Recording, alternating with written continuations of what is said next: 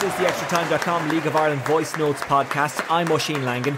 Coming up, former Shamrock Rovers and St Pat's goalkeeper Barry Murphy on Shamrock Rovers' 2-2 draw with Derry City.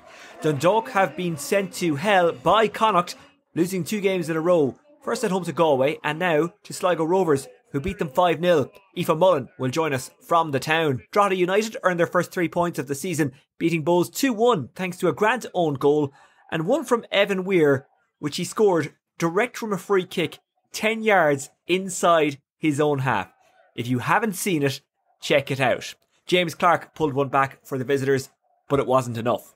As well as all that, we'll be heading to Tolka Park, where John Martin's goal gave top of the table Shels a 1-0 victory against Galway United. Now, as you can possibly gather, I'm at the RSC, where Waterford humbled St Pat's 3-1, a third defeat in a row for the Saints. We'll have more on that later. Let's start though at Tallaght Stadium, where the Hoops drew 2-2 with the Foyle-siders. All the goals coming in the second half, with Darragh Burns putting the hosts 1-0 up before Hooban equalised from the spot and Mullen bundled home to make it 2-1. Burns turned provider for the Rovers equaliser, whipping it across to Poom, who glanced at home. That goal scored in injury time. Here's Shamrock Rovers manager Stephen Bradley speaking to Extratime.com's McDara Ferris.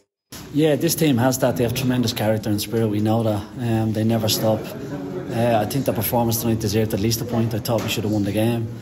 We were really good until we scored, and then we came off the game for 15 minutes. We stopped pressing, we stopped playing, we stopped penetrating, and as a result we allowed them into the game, and that's the only disappointment, obviously, other than the goal. But other than that, I thought we were very, very good. Looked to be quite a soft penalty, if I can say that. I think you had a look back, you probably had a better view maybe than we had when you look back after the game. Yeah, I've watched the back a few times. The players are adamant. You usually know by the players' reaction. They're adamant. It was incredibly soft. Shamrock Rovers manager Stephen Bradley speaking to Extratime.com's McDara Ferris.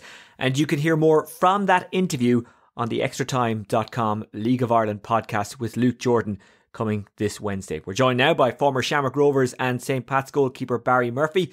Barry, is 2-2 a fair reflection of the game? I think both managers will probably feel they let something out there tonight. From a neutral's point of view, 2-2 is probably a fair result, but Rovers having gone 1-0 up through Burns early in the second half will feel they should have gone on and grown into the game and got the 3 points, but Hoban and Derry just showed that little bit of grit and nous that maybe they've been missing over the last couple of seasons. And Hoban drew in Dylan Watts with a ball in from Ben Doherty into Hoban, and Watts just bundled him over in the box. Really kind of naive foul, and something that Hoban would have been kind of renowned for over the years. That bit of nous, and kind of felt Dylan Watts on his back and went down and got the penalty and a great conversion as well to level the game up. And it was just, from the Rovers' point of view, it was just the concession from a corner kick was just so naive. A ball into the howling wind coming in towards the new North Stand. McMullen just floats one in, knowing it's going to be taken in by the wind in towards the 6-yard box, and Poles is stuck on his line in between Gaffney and the oncoming Mullen, and he just bundles it over the line. But just something that Rovers haven't been associated with for the last couple of seasons, having that kind of weak midpoint in the centre of defence. It just, they don't look comfortable there at the moment over the last couple of games, but they showed all their nous and their kind of champions mentality over the last couple of seasons, and got a really good equaliser in the 92nd minute. Great bit of work from Darragh Burns down the right hand side, and floated a great ball in for Pooms to attack. And all in all, 2-2 was probably a fair result on the night. I was only keeping one eye on the game because I was at the RSC. I had the Virgin Media coverage on the laptop in front of me, but at times the Hoops looked defensively ropey. Is that accurate or inaccurate? I thought they looked really frail tonight, to be honest. They started really well. So in saying that, Josh Honan started at centre half and Dan Cleary in league race either side, and he did really well up against Patrick Hoban. He kept him nice and high, although Pat Hoban likes the ball into his feet, so they kept him nice and high up away from the goal, and all the spaces in behind for Michael Duffy. He was winning his aerial duels with him. But second half, it just unravelled a little bit, like the first half an hour in Tolka Park last week. Michael Duffy and Ben Doherty kind of caused most of the problems down that left-hand side, kind of exposed Darragh Burns when he was pushing forward, and the penalty came from that. Ben Doherty does really well to win the ball off Darragh Burns on the byline, and Pat Hoban shows all his kind of nous and experience, and just a little naive from Dylan Watts, draws him in and bundles him over for a penalty. He's kind of looking for it, but Dylan Watts duly obliged there. To be so disappointed with the concession of the goal from the corner. It's a windy night in Tala, and the wind blows off that mountain down into that north stand, and McMullen just sticks the ball up into the 6-yard box, and you're looking for your keeper or a strong centre half to go out and win that header and clear the danger, and it just didn't come, and it falls to Mullen, who bundles it over the line. And there's a couple of other good chances as well. It's very un-Rovers like at the back. They built their kind of success on the solid foundation of the defence and pushing off from there, and it's just not there quite at the moment. There is a danger that we obsess on Shamrock Rovers, but let's talk about Derry City. I'm sure Rory Higgins, the manager, would have taken a draw beforehand, but is probably heading back up the road quite disappointed that they didn't win. Yeah, I was really impressed with Derry tonight. Rory went with his usual Tala formation of three at the back with McJanet, Connolly and McElhenney. I think the game probably went as he envisioned it would go. Michael Duffy caused all sorts of problems for down the left-hand side, pushing Darragh Burns back, which is probably what he wanted to do. He obviously wanted him facing his own goal and not running at you, but he caused all sorts of problems down there, Michael Duffy. And yeah, with Patrick McElhenney missing in the middle and Patching would have started. I think he was on the team sheet that was handed out to the media, but obviously didn't come out, and was replaced by McAniff in the starting lineup. He probably had to change things around a little bit, but overall really impressive. Adam O'Reilly was breaking things up in the middle, winning the balls back and starting counter-attacks, and it was a really good away performance from Derry. It was probably going exactly to plan until Darragh Burns got that goal. A really good finish, but maybe Brian Maher would be a little disappointed with the concession of it. Just went underneath his body. But from then, Derry showed all the grit that Rovers would have been known for over the last couple of years to come back from that and go into the lead. And they look good for 3 points at that point, and they'd be really disappointed with the concession of the late goal. But I think if you'd have said to Rory Higgins, you'll take a point and head back up the road, I think after the game on Friday night, getting a late winner and 4 points from two of your main rivals, I think he would have snapped your hand off. A really good performance and night's work from Derry. A goal off the bench on Friday night for Danny Mullen, a goal off the bench tonight for Danny Mullen. There is a real danger that he'll make himself into a super sub, which is a role I don't think any player particularly wants. He did really well when he came on with about 10 minutes to go. He came on for Jordan McAniff and was a real handful up front for Derry, and yeah, did really well. It's probably a contentious one if you look back on it. I've just seen a couple of angles now. It looks like he might have used his hand to bundle it over the line, but we'll not take that away from him. I think there's plenty of bodies in front of the ref and the linesman that blocked their point of view. But no, listen, you want goals, and that's what he's done the last couple of games. He's come on and got goals, and you don't want to be doing it from the bench, and I'm sure he'll get his chance to start one of the games coming up. It's a pretty packed fixture list coming up as well, so listen, it bodes well when you've got lads coming off the bench as well as your main striker and Hoban scoring goals, so it's looking good for them. This is the Extratime.com League of Ireland Voice Notes podcast, and that was Barry Murphy on Shamrock Rovers 2-2 draw with Derry City. Now in the background you're hearing the full-time atmosphere from Oriel Park, where Sligo Rovers hammered Dundalk by 5-0. You're actually hearing mostly Sligo Rovers fans there because they were delighted with the win, and why wouldn't they be? So they're singing their hearts out. But if you listen closely, you can hear a little bit of frustration, and you can hear some of the Dundalk fans venting their anger. Extratime.com's Aoife Mullen was at the game, and afterwards sent us this voice note. Sligo were without a win in 8 games coming into this match, but they started really lively. The first goal came from Chapman. He fired home after some good build-up play from Hartman and Max Mata, and then Hartman himself was on the score sheet from a shot from about 25 yards out that the keeper really should have dealt with. The visitors looked dangerous, and a third goal really was inevitable. That goal then came after 33 minutes, and from a Dundalk point of view, another calamitous defensive error, which Chapman was able to capitalise on and get a second goal. And then Max Mata, well, Hutchinson found Mata in plenty of space and he was easily able to slot home that fourth goal. A 4-goal cushion going into the half-time break meant that there really looked like there was only going to be one winner in this game, and it was going to be damage limitation from a Dundalk point of view. Stephen O'Donnell made a couple of changes. Mayowa and Amashahoon, who went down in the first half, got a bit of a knock. Well, he was taken off and Louis Ansley came on for his first appearance of this season, and Ross Munro replaced George Shelby, the goalkeeper, in nets for the second half. That was Munro's debut for Dundalk, and I suppose but for a couple of saves that he made, it could have been a heavier defeat, but he was unable to do anything about Mata's second goal, which came after 62 minutes and with a scoreline of 5-0. Again, that was the nail in the coffin. Ironically, on a night that the local funeral directors sponsored this match, but it never looked like Dundalk were going to be able to match Sligo's quality, and they were very much on top at that point. Horgan and Durant had a couple of chances, but again, overall, there just seemed to be a lack of cohesion and evidence of the fact that a lot of new players have come into Dundalk in the off-season, still possibly haven't gelled and need more time. And we're 3 games in, it's still early days in the season, but Dundalk now find themselves at the very bottom of the table with just 1 solitary point, that coming from their draw on the opening day of the season. Dundalk's next game, well, it's not an easy trip. It's Richmond Park on Friday night, where they'll face St. Pat's. And meanwhile, Sligo Rovers, well, they face Shamrock Rovers, and they'll be going into that one on Friday, brimming with confidence after their emphatic victory in Oriel Park today. So it finished here in a wet, windy and miserable Oriel Park. Dundalk 0, Sligo Rovers 5. Peter Luga is not convincing, it falls to Amon, who makes it 2-1. The cross in from Burke. Peter Luga with a weak punch. It fell to Amon on the edge of the 6-yard box on the left side, and he just sent in his second. Asamoah breaks through the middle. He's inside the St. Pat's half. He's up against Redmond approaching the box. Asamoah! It's 3-1 to Waterford.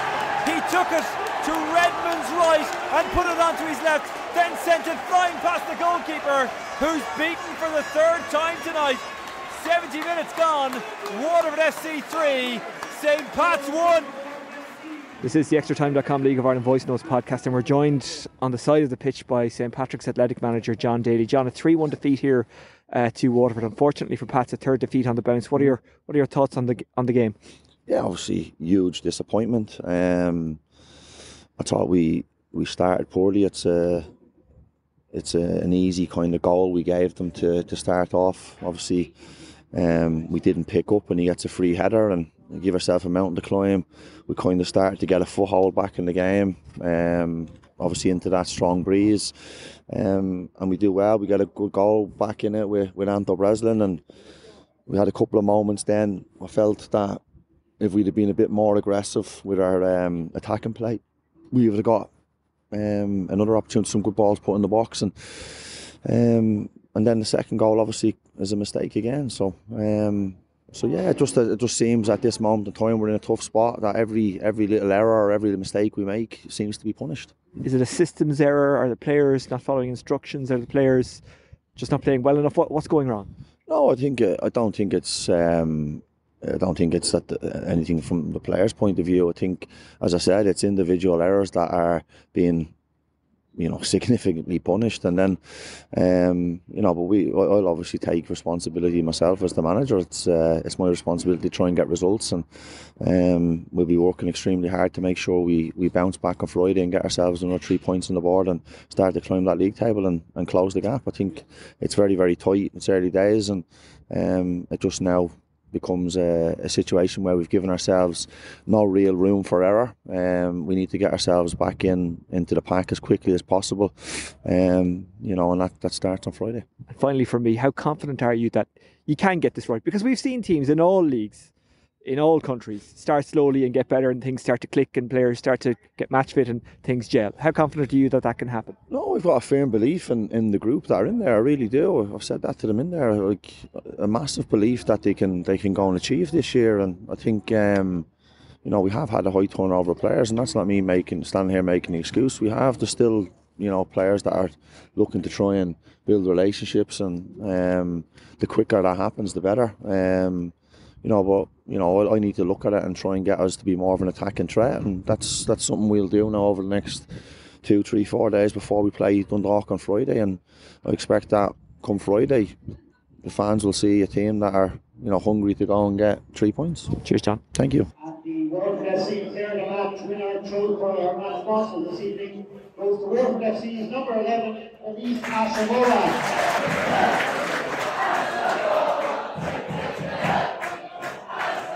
This is the Extratime.com League of Ireland Voice Notes podcast, and we're at the RSC where Waterford have beaten St. Pat's by 3-1. Maleace Asamoah scoring a goal and winning the Man of the Match award. Maleace, just before we started this interview on the podcast, I've played the moment where your name was announced on the tannoy as the player of the match. So everyone listening has heard it, but did you hear it at the time? And if so, what was your reaction? Obviously, because I was cramping up towards the end, so I went down to the bench for a bit. But I sat there just watching the game, and the boys were like, "Did you just hear that?" I was like, "What?" And they said, "You got man of the match." I was like, I've never had man of the match before. This is my first senior man of the match because I've just obviously became a pro, so it was a big moment for me, and I was shocked when I heard it. You've brought an awful lot of pace, but also skill to this Waterford team. Is that the instruction to you? Get Waterford high up the pitch, get them up there quickly. Yeah, that's my main goal. I love attacking. That's what I grew up doing, and the skills and the pace is just something I was born with, and I'm grateful to God for that. But yeah, the main aim is to get forward and get goals, get assists, and just get winning. Speed can kind of come naturally, but the skills you have, that has to be honed. So talk to me about how you've worked on that over the years leading up to you coming to Waterford. Yeah, obviously I'm dedicated to football. Football's my life. If I didn't have football, I don't even know what I'd be doing. So I put my time, my effort, my life into football, and it's paying off. I feel like I'm reaping the rewards, and I'm just grateful for the amount of work that me and my family put in, and it's showing. You must love this venue. 2 games here this season and 2 goals. Yeah, I love the RSC. I love Blocky. I love the whole group. I love the chant. I love this place. It's great. It's great. And how did you end up in Waterford? Obviously, I'm on loan from Fleetwood, and I'm getting minutes with the first team, but I'm not getting as much as needed. So here to just play senior football and get the starts and the minutes that I'm needing in professional men's football. Yeah, and you must love it so far. Oh, that's amazing. Couldn't change it for anything. I know you probably didn't know much about Waterford before you came here, but you're getting to love the place, aren't you? Oh, the place is amazing. The people are so nice, and yeah, I love it. Actually, I really am enjoying it. You're playing for the Blues and you're going blue. So one last question. You've had a great start. The team have had a great start. How is it all coming together? As in, how has it got to the point where it's now, is it 2 wins from 4? And even in the game you lost on Friday, you could have got a result. We've got a great group of players. Everyone has each other's back. We fight for one another. There's no egos in the team. Even if you're 21 or you're older than Podge, you can talk to one another. You can let them know how it is, and everyone respect each other as an equal. And I feel that's really big thing in the team. Please tell me you're calling Podge granddad. Podge is my granddad. Well done tonight, Maleace. Well, this is the Extratime.com League of Ireland Voice Notes podcast, and we're in the dugout at the RSC following Waterford's 3-1 victory against St. Patrick's Athletic. Alan Reynolds, Waterford assistant manager, you must have been very happy with what you saw tonight. Yeah, look, really happy. I thought, I suppose we were disappointed after Friday. Got what we deserved, really. But we just, we had a goal tonight and really went after, I suppose, Pats. The conditions weren't great, but no, we've some exciting players, will get better as the season goes on. Talk to me about Maleace Asamoah, player of the match tonight, and in 2 games here, he scored twice. Yeah, he's exciting, that's for sure. He can be frustrating and at times as well, but one thing for sure, he can run. And as a threat, I suppose the defenders are looking and going, how we deal with him. He needs to get better at certain aspects, but I'm sure he will. We've got to keep working with him because he's a young player. Your recruitment so far looks like it's excellent. Radkowski is strong at the back. Obviously, there's lads who were here last year as well. O'Keefe and Dara Power, the other Dara who came in, Dara Leahy, he's playing well. There's a nice mix of the lads who were here and the guys you've brought in, and they seem to have gelled together quite quickly. Yeah, but look, I think if you look down through the years, Cork, for example, left it late or was too late to get players in because of the takeover and that. And we knew from that, we needed to make changes, that players needed to be added. And there's been probably 10 or more have come in and 10 or so that have stayed. So it's up over pre-season. We took time and made sure the signings were the right type. Like Daly, he's a good leader, he's a good type, and obviously Paul Gammon as well. So I suppose recruitment is down to the manager, and it's been very good. It's been a good start here.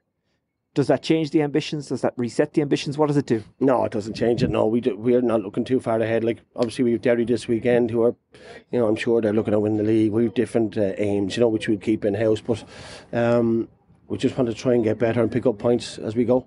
Derry City, of course, got a 2-2 draw away to Shamrock Rovers last night. Will you go into particular detail in that game, or does your experience in Derry have any relevance on that? Yeah, but look, I know all the players that are up there, bar one or two that they've signed, but you'd know them as well. And knowing them and trying to stop them are two different things. They're real good, and I'm sure after conceding late against Rovers, they'll be wounded and looking for a result. So we'll have to be at our best, that's for sure, to get out and off them. When Derry were looking for a new assistant manager, it's a compliment to you. Your name was linked to it, but you stayed here. Now, whether or not it was truly or accurately reported, I don't know. But the fact that you did stay here says what you think of this club and what's going on here in the project. Yeah, but come here, there was lots of rumours about it, and there was plenty of names mentioned with it. But all I know, David, good Paul Hegarty's gone in there, good man, good manager, and we move on. That's football, and we're all winners at the end of the day. So I'm sure it might be lively on the sideline on Friday night.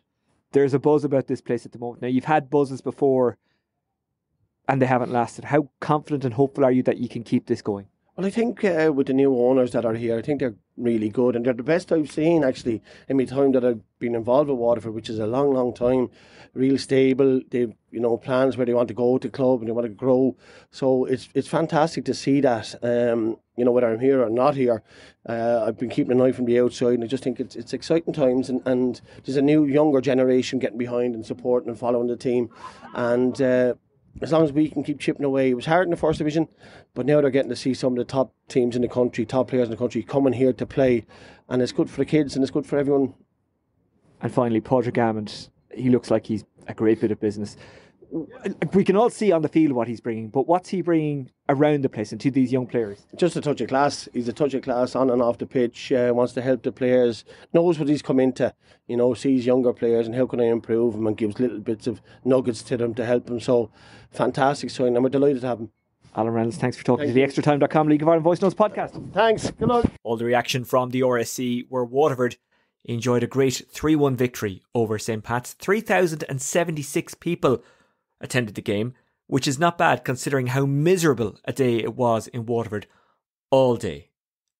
But I'll bet the ones who went along are delighted they did, because they were treated to a good show. Right, let's go to Talca Park, where Shelbourne overcame Galway United by 1-0. We'll hear from Shels captain Mark Coyle shortly. But first, Extratime.com's Andrew Dempsey was there, and afterwards sent us this voice note. Hey Oisin, just finished up here at Talca Park, where it has finished Shelbourne 1, Galway United 0. Shels are now top of the league. I know it's only 4 games in, but still top. Don't think that's a mean feat for anybody.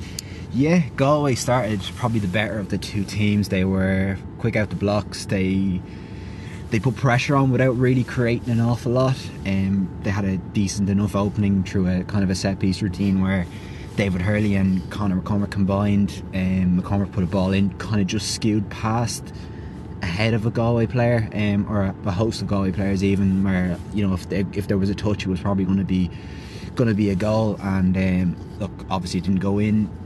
Shels made them pay for that start, in terms of Galway not being able to create too much and not being able to convert when Shels took the lead. Will Jarvis went on a good run after Paddy Barrett won possession. Ball fell to Mark Coyle, and then he passed it on to Evan Caffrey. He ended up finding Will Jarvis, and Will Jarvis kind of cut in from the left, hit a shot that kind of came off the post and looked like it was about to go out for a goal kick, and John Martin was essentially on the byline really, and managed to turn it home from a very, very acute angle to make it 1-0. And yeah, there wasn't really too many clear cut opportunities after that. Like, I think, to be fair to Galway, they were always a threat, but without actually looking like scoring too much. Their best chance probably came late on when Patrick Hickey kind of dragged the shot just wide, and I think at that stage the game was quite stretched. Shels had a chance to make it 2-0 at the very end, but Tyree Wilson put it wide on the counter-attack even. So yeah, look, overall I think Shels probably shaded it and probably deserved to win, but I think if Galway got an equaliser, I don't think they could have complained too much about that. The crowd that they got there tonight was absolutely fantastic. They got, I think it was just over 3,773 to be exact. if I'm not mistaken. And I remember being at Talk a couple of years ago for, look, I know they were in the first division, I know times weren't great, but they were getting, I think, just over 400 to games, and the fact that they're now getting, you know, nearly 4,000 people to games in the Premier Division on a Monday night is fantastic, and it probably goes to show how far the club has pushed on in recent years. So yeah, look, overall a great night for Shels. To be fair to Galway, I don't think they can lose too much heart from it. They were very, very much in the game. They weren't too far off it, and look, I think if Galway play like that in most games this season, they'll pick up points and they should be more than fine in terms of the relegation battle. But final score at Talca was 1-0 to Shels. Extratime.com's Andrew Dempsey on Shelbourne's 1-0 victory against Galway United. After the match, he caught up with Shelbourne captain Mark Coyle and asked him his thoughts on the performance and the victory. Galway are a tough opposition to play against. They'll give many teams a problem this year. So look, we'll take the 1-0 win and we'll move on quickly. Yeah, is it a relief to get the win, or maybe your overriding emotion from that? Are you happy, relieved, or how do you actually split that? We're obviously happy to get the 3 points, but nothing more than that, I would say. Probably a wee bit relieved after it won down to 10 men with Farler went off injured at the end, but I think we were very comfortable throughout the game and deserved the 3 points. Yeah, and how good is Will? Because obviously he's been here last season, he's really got that flair about him, doesn't he? Yeah, definitely. Look, you can see it there when he's dribbling with the ball. How many people he can just glide past, but he just seems to glide with the ball. Other people are bobbling, but it just seems to be stuck to his foot, and he's a game changer. And look, we're delighted to have him back, and hopefully it continues that way. Yeah, I know it's probably something different. I know that you had a great start against Shamrock Rovers in that game, kind of had to hold on a bit towards the end. Obviously, probably today you had a bit of a slower start against Galway, but you obviously managed to win. Probably that shows a good side of your game, though. Yeah, look, I'd say we have a lot more to give as well in terms of on the ball at the minute, but if you're winning games, that's the most important thing, especially at the start of the season. But look, we're not getting too far ahead of ourselves. Look, we've another massive game now on Friday, and that's what we're looking forward to now. Yeah, I think I spoke to you before the Shamrock Rovers game, and I asked you how close do you feel you are to Shamrock Rovers, and look, obviously you managed to get over Shamrock Rovers. You're top of the league. Sky's the limit for this group, isn't it? Oh look, as I said, I'm not going to go out there and say something that we aren't. Look, we're going well, and I think that is the most important thing, staying grounded and realising that the next game is the most important, and the managers, that's what he reiterates to us every day, and that's what we believe as a group, because that's what matters. I think I said that in the press conference, if you get too far ahead of yourself, you end up losing your way, and we're not doing that. It's a great start, but as I said, we've got a lot more to give as well, so hopefully that's the way it continues. A massive crowd here tonight, I think 3,773, which is, like, even last season you had that on a Friday night, that would be a great crowd, and to get that on a Monday, it probably shows how far I suppose you guys have come as a club and as a team. Yeah, definitely. Look, it's great to have the fans there, especially on a Monday night, and it was a wet Monday night at that as well, so to have that many fans out, big respect to them, and look, we love them being here. They actually do drive us on. It does make that difference, especially when you hear them singing and that.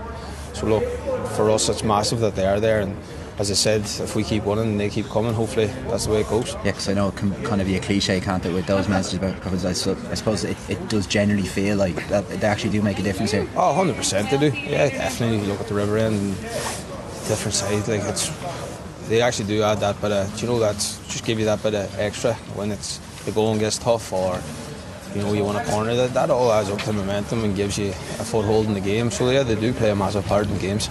Shelbourne captain Mark Coyle speaking to Extratime.com's Andrew Dempsey following their 1-0 victory against Galway United at Talca Park. That's almost it for the Extratime.com League of Ireland Voice Notes podcast. Let's just round up the results. Bohemians losing 2-1 away to Drogheda United. After the game, Bulls manager Declan Devine said the 2 goals they gave away were horrendous. Drogheda United manager Kevin Doherty was somewhat happier. He said he felt it in the warm-up that they were going to produce a performance, and they certainly did. In Oriel Park, Dundalk losing 5-0 to Sligo Rovers. Shelbourne, as we've covered, beating Galway United by 1-0.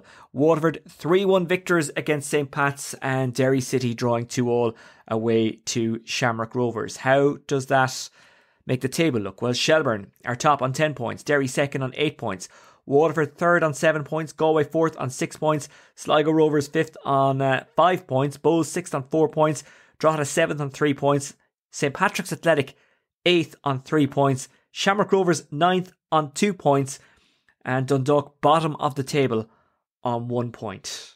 Let's take a look ahead to Friday. and remind you of the fixtures. In the Premier Division, it's Bohemians against Shelbourne, Derry City against Waterford, Galway against Drogheda, and St Pat's taking on Dundalk. All of those games kick off at 7:45. In the First Division on Friday, it's Athlone Town against Kerry. Kerry, by the way, reached the Munster Senior Cup final, beating Treaty United last night, so congratulations to them. In the other games on Friday night, Finn Harps take on Cove Ramblers. Treaty United, who have won 3 from 3 in the First Division so far, well, they're at home to Bray Wanderers, and UCD welcome Wexford. In the Men's Premier Division on Saturday, Sligo Rovers taking on Shamrock Rovers. Kickoff is at 7:45. In the First Division, Longford Town welcome Cork City. The Women's Premier Division gets underway this weekend. Shelbourne taking on Sligo Rovers at 2. At 3, it's DLR Waves against Shamrock Rovers. At 5, it's Cork City against Peamount United.